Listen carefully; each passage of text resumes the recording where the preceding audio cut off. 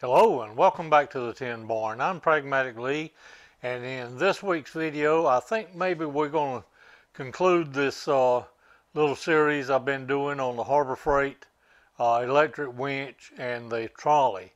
Several videos back you saw me make the adapter plate to go between the winch and the trolley, and in a minute I'll get into a little bit more explanation on why I turned it in the direction that I did.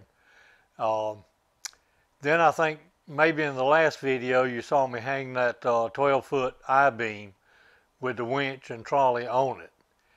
Well, everything doesn't go just as planned every time. I'll explain more to you when we get up when I get up on the scaffold again and show you what we're going to be show you the use for what we're going to be doing today.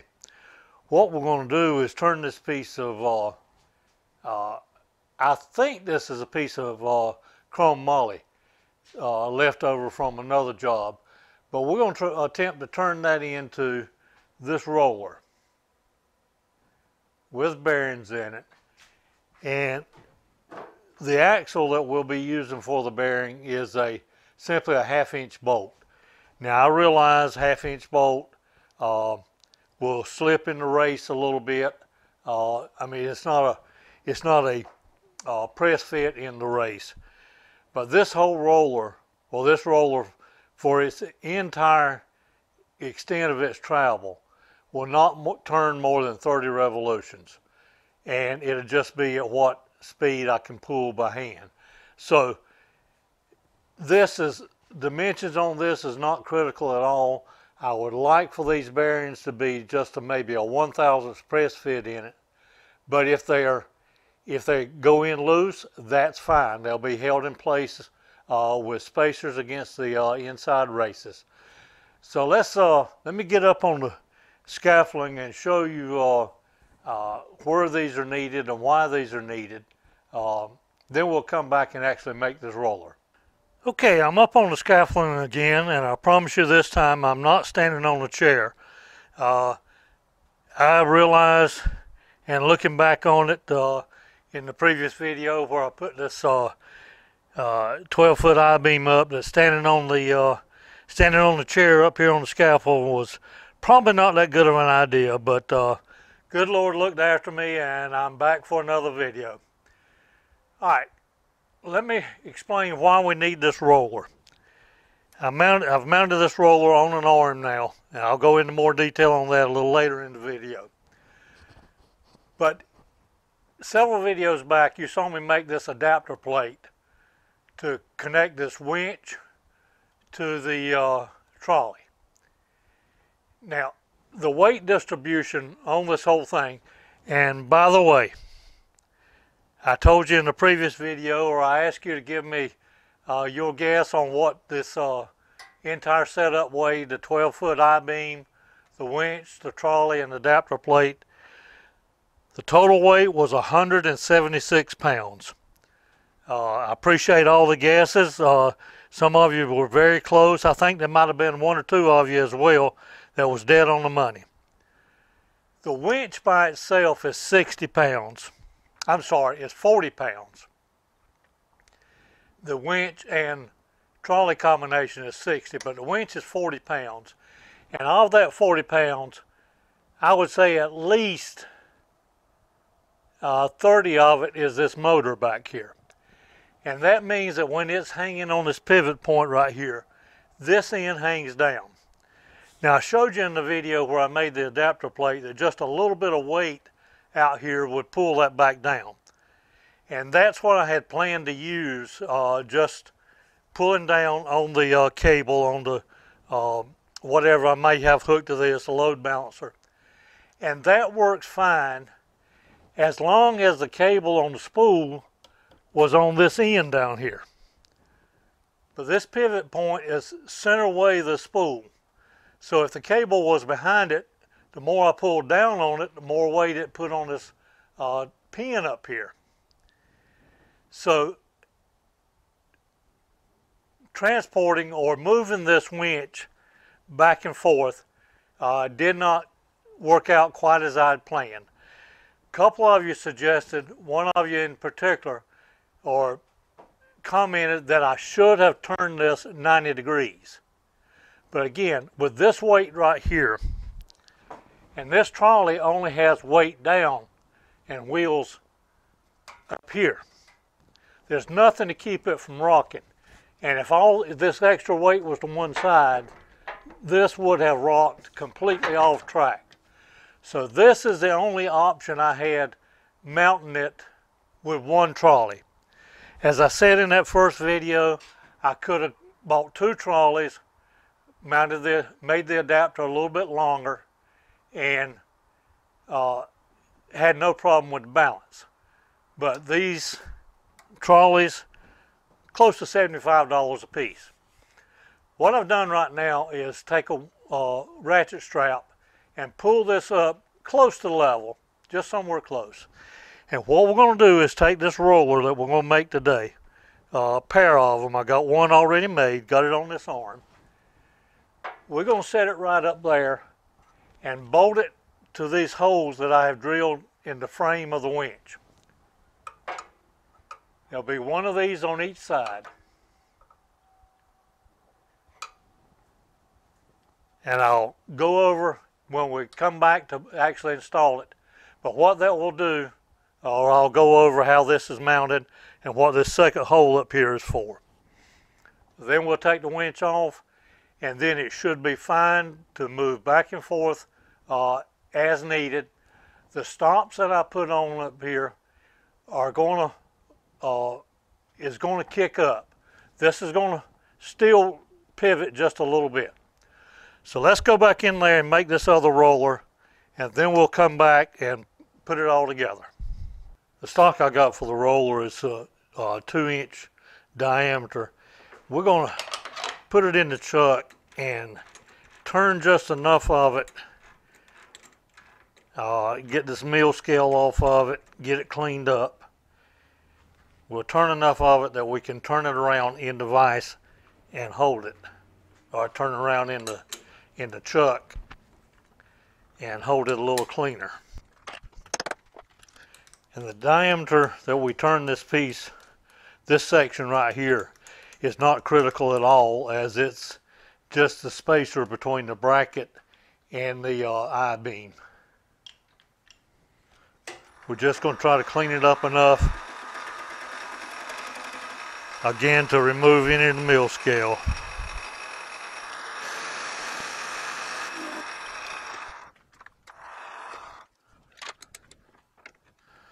Let's see if we're going to be able to keep the spider behind it here. Okay, we're going to have enough room out here with the spider installed. The spider just helps keep it flat, have a flat surface. But we've got enough sticking out, and I've got my carriage stop set down here for this length. So we'll make a cleanup pass.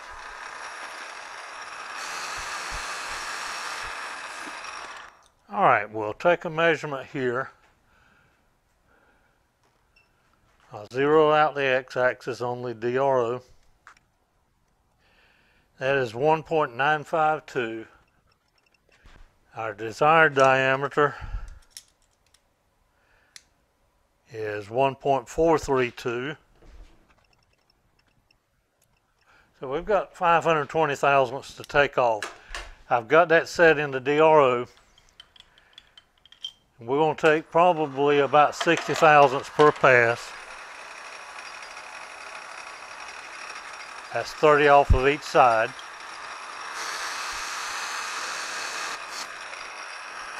I think I might have got 80 that time, but it seems to be cutting it fine.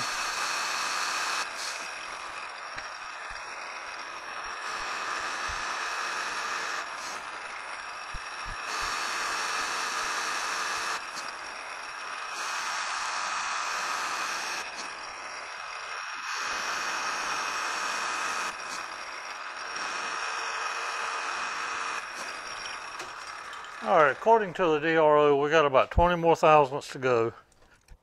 We said we were looking for 1.43. and that says 22 thousandths.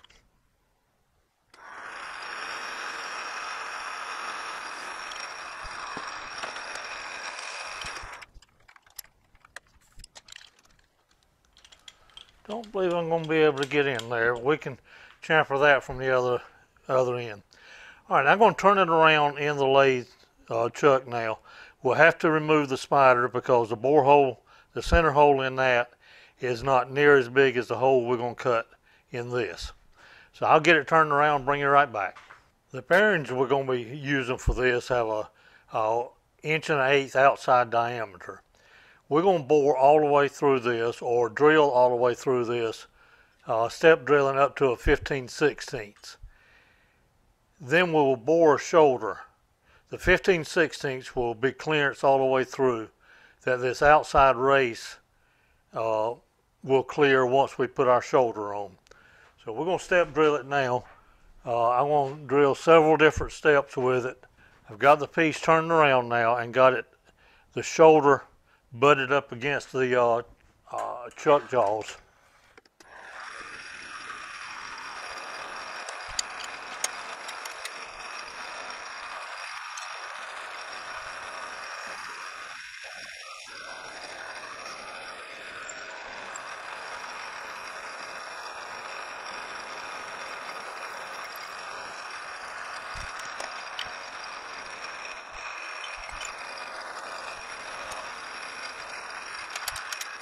Okay, we'll slow RPM down considerably for this next drill.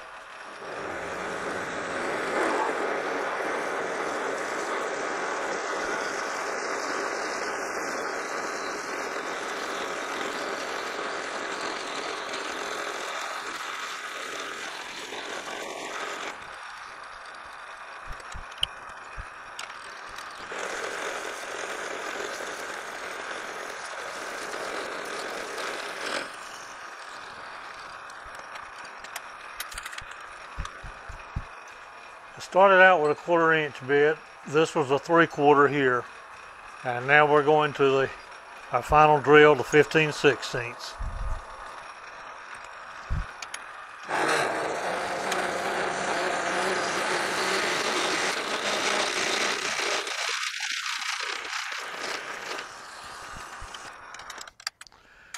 All right, that should be our clearance hole drilled through now. I'll get set up with the boring bar to bore out for the shoulder.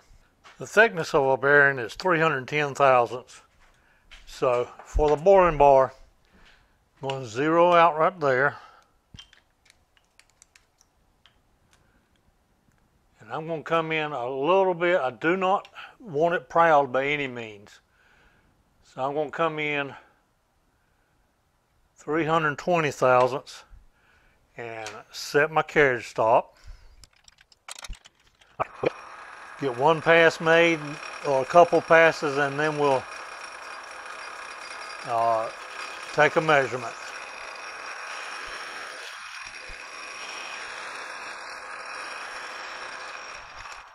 And again, our outside diameter is 1.125. And that's 980 right now. So that's about 145 thousandths to go. And as I said at the beginning of the video in the introduction, I would like for this to be a slight press fit. But if it comes out loose, if I overshoot it, it's not a big deal, as these bearings will be sandwiched in between spacers.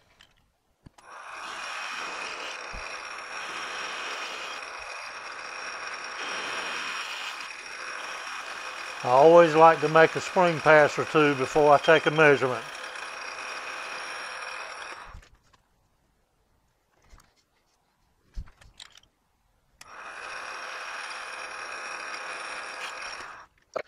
I overshot it about 1 thousandths right there, but that's still a good snug fit.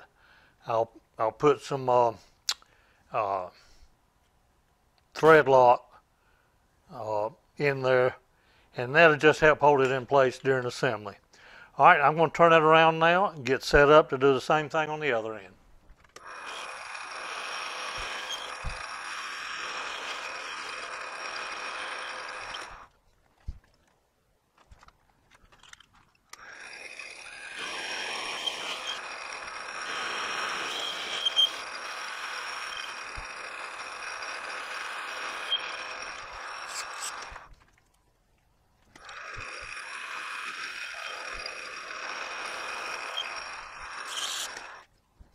Okay, that one's going to be to tap in just a little.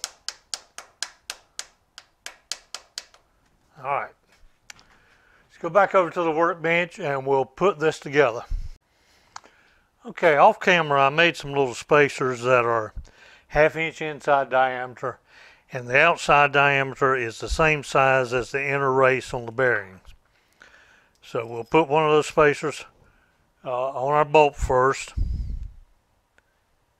Well, let's get the bearings installed. This was the side that was a bit loose, so we'll put some thread locker red on. This happens to be the Permatex brand.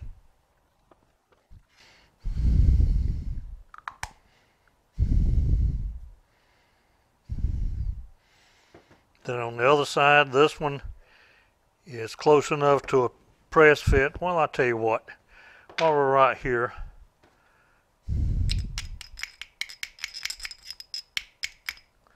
we'll put a little thread lock on it as well. Get that one back in. These will be captured bearings, so they cannot come out. And again, in the full 12 foot, or a little less than 12 foot that this will travel, pi times the diameter of this tells me this will not rotate, but about maximum 32 revolutions for the full travel. All right, I'm going to let that sit here for a while, set up a bit. Then we'll come back and finish assembling this. All right, I think that Loctite has had enough time to set. We'll run our bolt through both bearings. We'll put another spacer that fits up against that race. Our drop arm, washer, and then a nylock locking nut. I'm going to turn this over to the vise, hold this bolt down here, and tighten it up.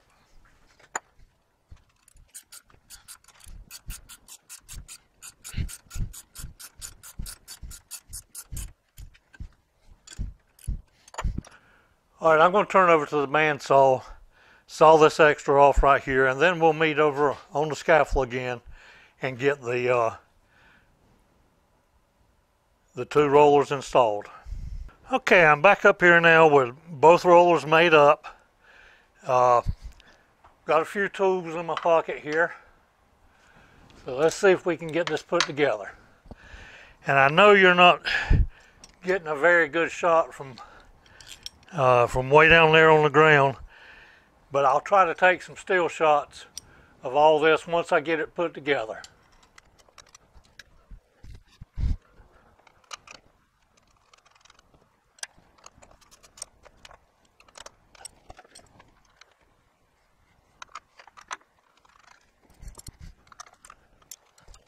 All right, I've got the 2 rollers mounted to the winch.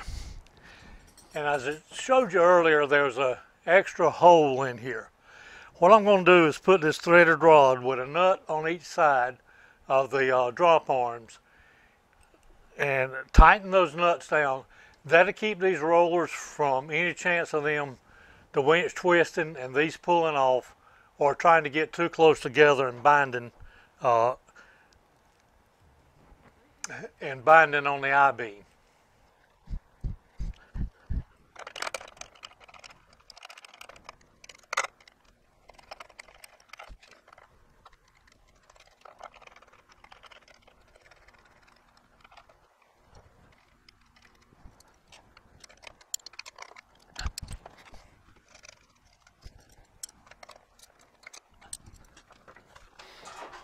All right, I think I'm ready to get rid of this ratchet strap.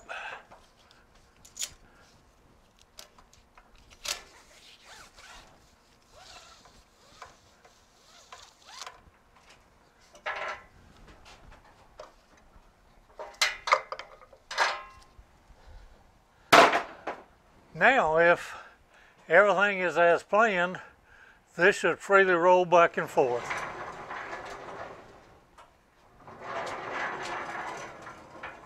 And it does.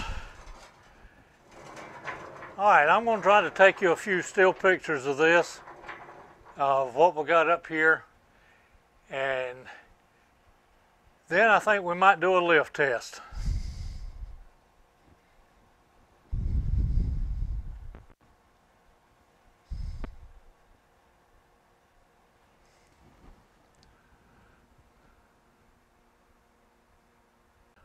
Okay, I think everything is working now like I had envisioned to begin with. I can easily maneuver the winch from one end to the other.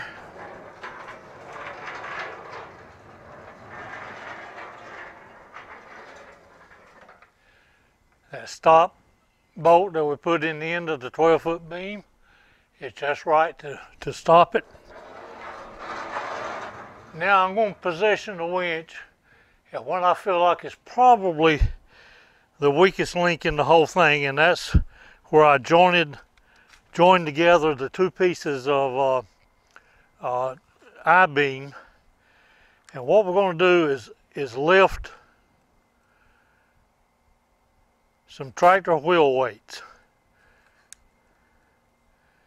I have two of the large wheel weights down here. They weigh 165 pounds apiece. Underneath them are some small wheel weights that weigh 40 pounds apiece. I've got two of the large and two of the small, and I'm going to hang the load leveler on there as well. And should be a total of 425 pounds, which again is only about a quarter ton, but I think that'll be a good test. What I'm going to do is suspend that off the ground. If it picks it up, suspend it off the ground and leave it off the ground at least 12 to 18 hours. It's about noon now, a little after noon here where I am.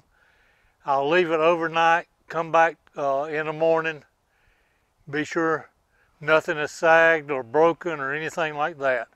That'll test the I-beam, the trolley, and also a bit of a test on the brake on the winch. So I'm going to get all that hooked up. Load lever is weighted at 2 tons, so everything here is way over spec. Let me get out from under it.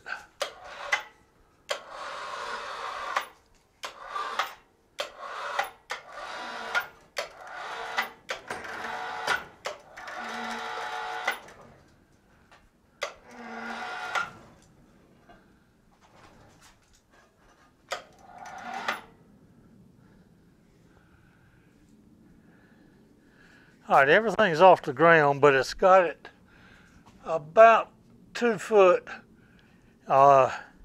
closer to the camera than I'd like it. I still got to get my cord situated, my power. Let's see if we can back this up some.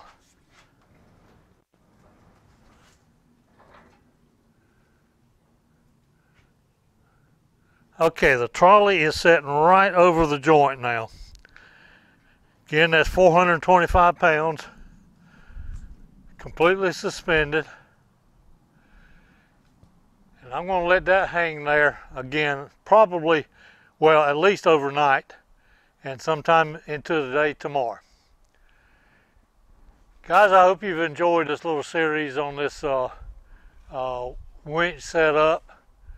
I don't anticipate needing it a whole lot for real heavy items, but it will get a good amount of use for the smaller, like the 100-pound LP gas cylinders, picking them up and putting them on and off my truck, and other items as such. But again, I hope you've enjoyed this series, got a little bit out of it. Take care, and I'll see you on the next video.